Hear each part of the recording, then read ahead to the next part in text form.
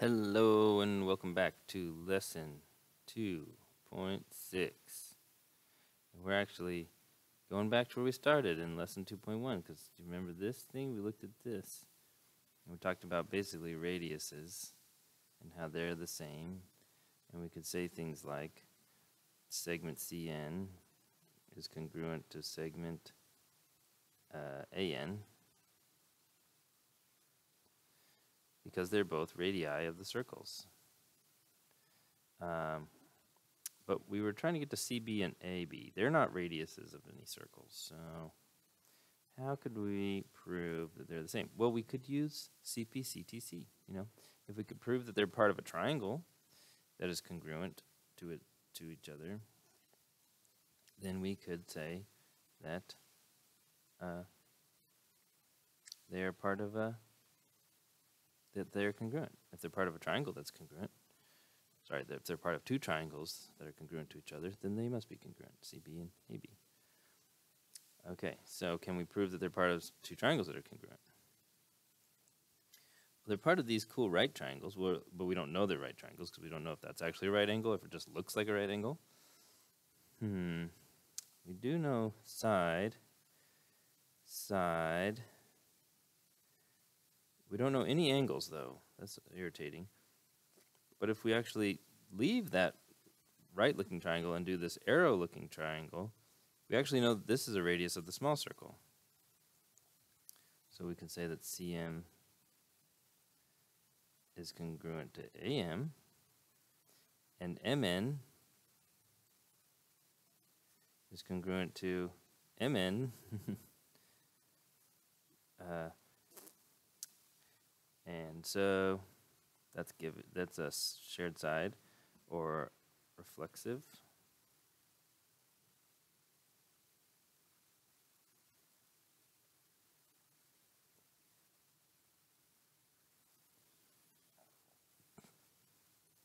These are basically given. These are radii of same circle, which that is given to us. It's not given to us here, but it says at the very beginning of the book, M and N are at the center of their respective circles. So that is what allows us to say that these segments are radii, and then therefore they are congruent. So I've said this a couple of times, but I love saying it. In geometry, you're given some information, and then you take that information and you prove things. You take it further.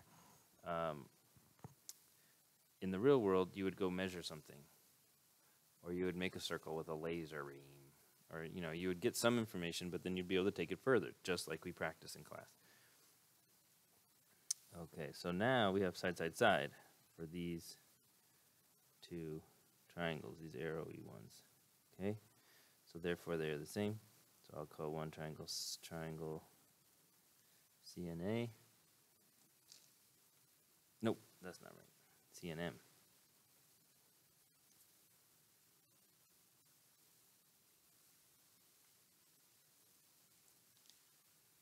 ANM. And don't take my word for it. Do we actually know that these two are congruent by side, side, side? Well, CN and AN, CM and AM, and these are different lengths, and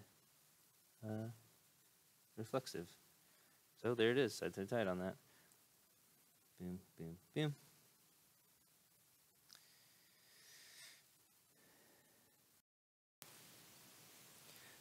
And now, we know these are congruent. We know these two angles are congruent to each other, which means we actually know that these angles on the other side are congruent to each other because straight lines have to add up to 180.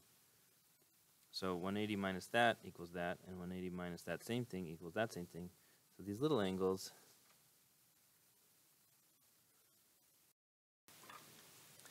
enhance. Man, this is why I like my other one better. This looks blurry.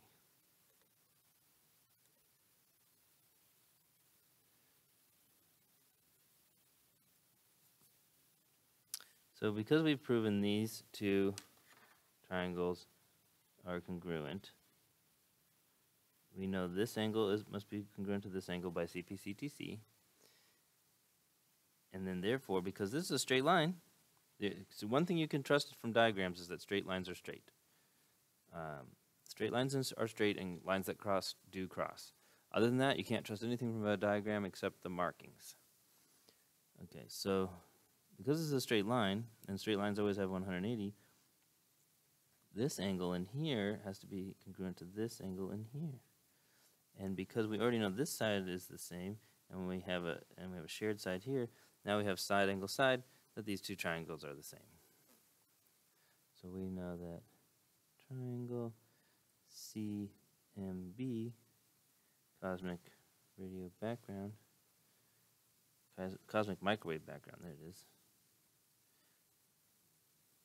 That's unrelated. Just brought that, okay. AMB, triangle AMB,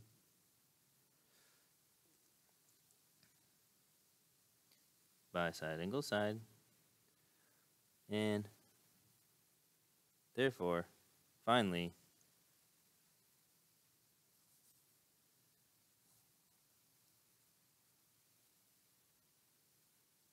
AB, CB, are they congruent? A, B, C, B. Well, they're corresponding parts of congruent triangles, and corresponding parts of congruent triangles are congruent. So yes, AB, segment AB is congruent to segment CB. Whew, that was exciting.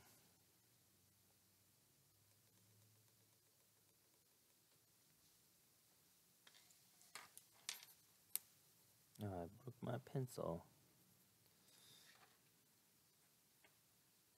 So we're justifying construction strategies. How can we explain why particular constructions work?